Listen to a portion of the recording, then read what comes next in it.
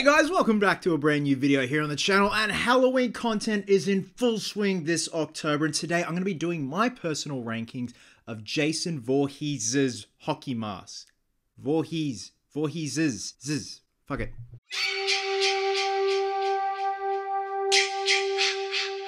Now, a few years ago, I did my personal rankings of the overall looks of Jason back on the main channel, my Cosplay Chris channel.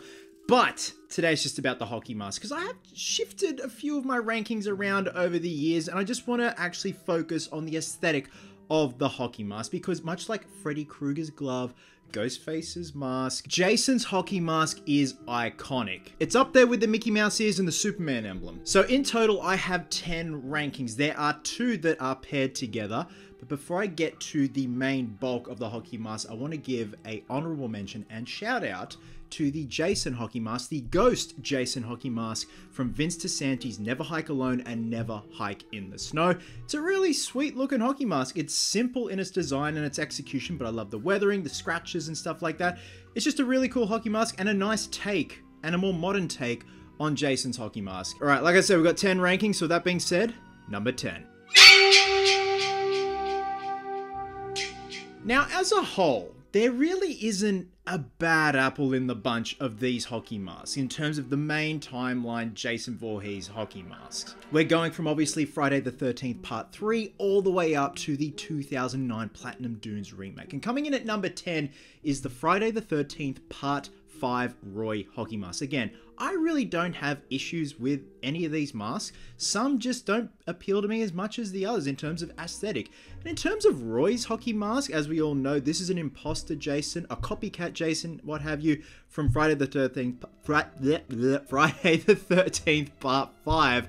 I dig the blue chevrons. I like the new design of it. Again, simple in terms of the weathering, the off-white, the bone white. But the blue chevrons are a nice touch because I'm a sucker for anything blue, clearly. But apart from the blue chevrons, it doesn't really overall have anything that tickles my fancy.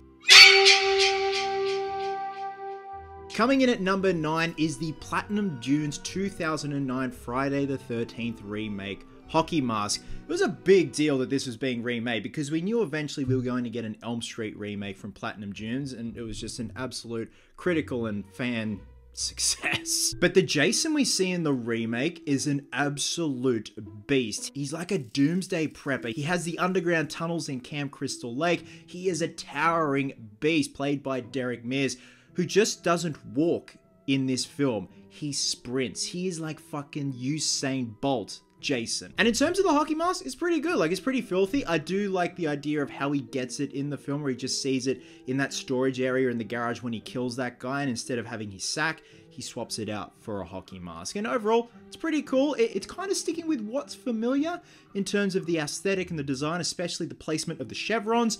But I do like the weathering, all that. I do love how over the top, I don't know if I'll be able to find the footage, and if I do, I'll overlay it now. The behind the scenes video of when they were making the remake back in 2009, they had it in this like padded briefcase, the hero hockey mask, and it was so over the top. But at the same time, I loved it. So I've thought about like putting a Freddy glove in a pelican case like that with all the padding, but I'm like, Stanley, that's a bit too much. Coming in at number 8 is the Part 6 mask from Friday the 13th Part 6 Jason Lives. This is a pretty damn good entry in the series, if I may say. I think it's got its second win and sort of renaissanced a bit, much like Elm Street 2. It has that self-aware meta humor to it. And in terms of the aesthetic of Jason, I call it paintball Jason, but the hockey mask, again, much like the Roy mask, it's simple in its execution, but I just love it. I love the matted look. It's not glossed or anything. The weathering is simple, the bone white, and we just have one red chevron on top. We don't have any cheek chevrons and whatnot, and a simple, nice bit of leathered strapping around the back. Simple in its execution. That's all I got to say about it. Coming in at number 7 is the Jason X Regular Jason and Uber Jason hockey mask. So like I mentioned at the beginning of this video, I was doubling up on one ranking. So I'm placing these two together. Not only because they're from the same film, Jason X, but to me it's just kind of a tie in terms of this ranking and this number ranking. Obviously we see a regular looking Jason at the beginning of Jason X before he's then cryogenically frozen, and then we get Uber Jason with all the upgrades and stuff at the end. I don't mind the look of regular Jason at the beginning of Jason X, but I feel like it's hard to explain, but there's too much human elements going on with him and stuff like that, and I feel like that also affects the look of the hockey mask. It is interesting they've gone for a much more sharper nose and stuff like that on the bridge of the nose of the hockey mask, and then when we get to Uber Jason, it is a chromed mask.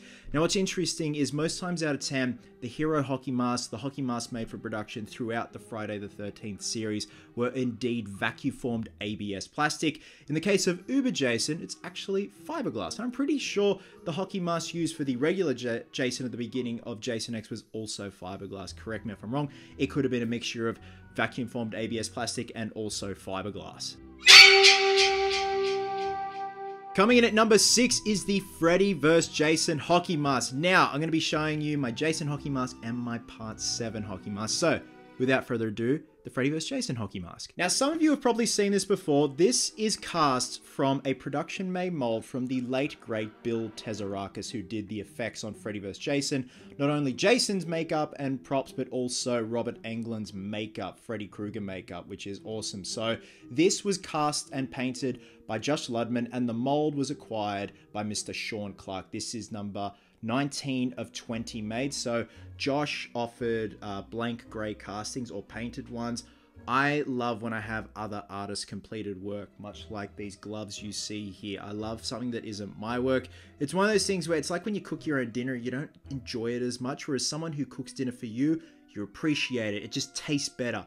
This is how I am with props, and I wanted Josh to paint it up, and he's done a beautiful job. So this is like the main hero mask you see in the film. It does lighten here and there in certain shots of the film, but overall this is kind of the meeting halfway look. But in terms of my favorite hockey mask look from Freddy vs. Jason, it's right at the end where it's all cracked on the side and almost looks like molten cracked rock all around here.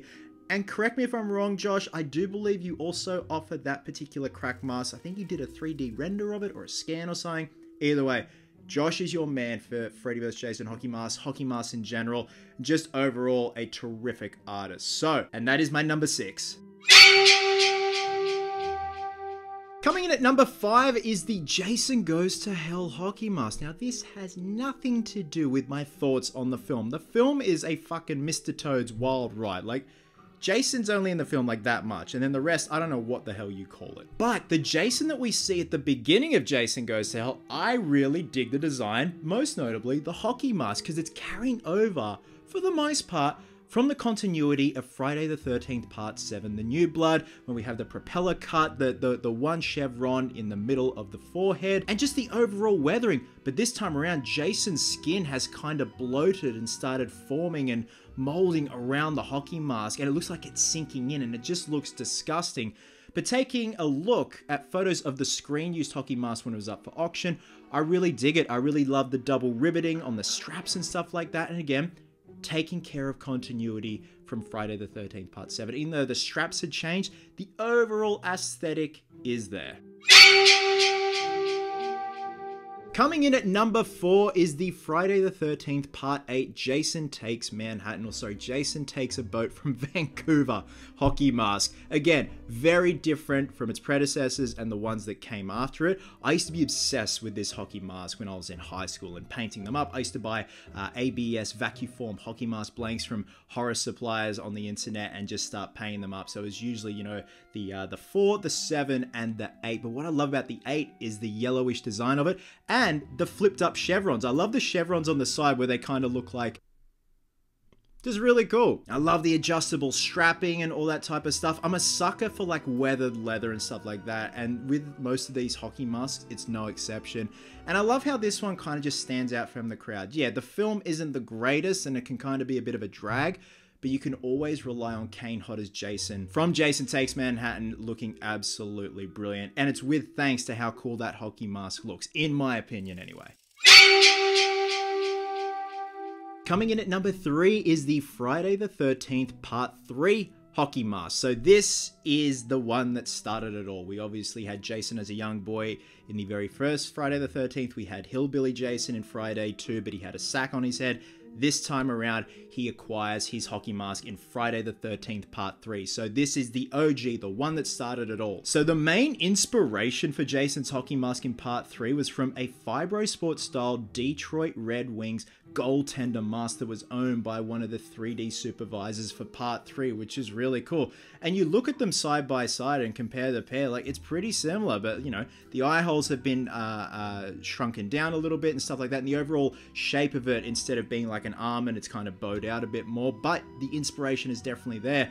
Those things on eBay these days cost an absolute fortune. It's much like the Case XX P210 tomato knives that were used on the original Part 1 and 2 Freddy glove. And there's not really much else to say about it. Like, I love the red chevrons. There's no real weathering going on, again, because it's the first time Jason is using it, but I just love it, and I'm ranking it here because it's the first of its kind and the first of a very familiar trademark with Jason.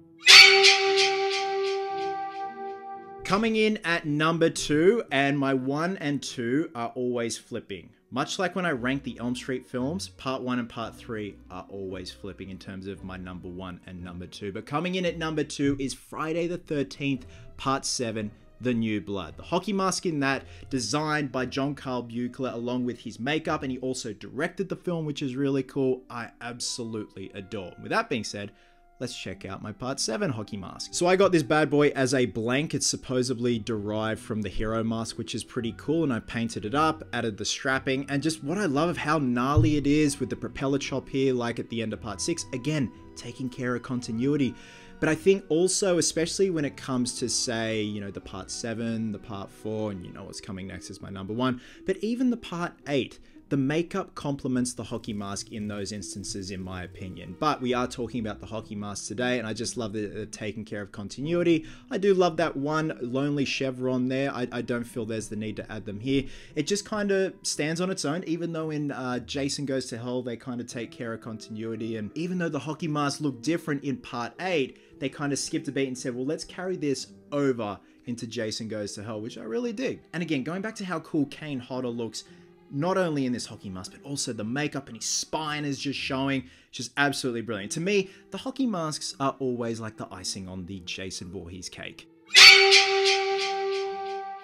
And of course, coming in at number 1 is the Friday the 13th Part 4 hockey mask. I have always adored this hockey mask, as well as this makeup design of Jason done by the brilliant Tom Savini. This is a brutal Jason makeup, especially with what happens to him at the end with that machete to the head and he's sliding down on the blade. It's just brilliant.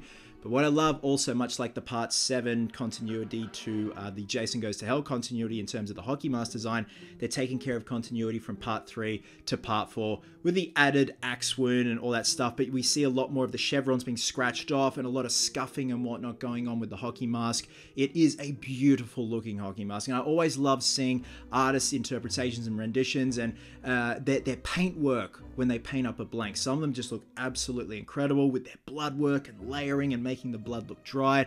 So overall, I think this is my definite favorite hockey mask. Like, now and then it does switch back to the Part 7, but for the most part, I love the Part 4 design and obviously the Part 4 makeup. And there you have it, guys. Those are my personal rankings of Jason Voorhees hockey masks.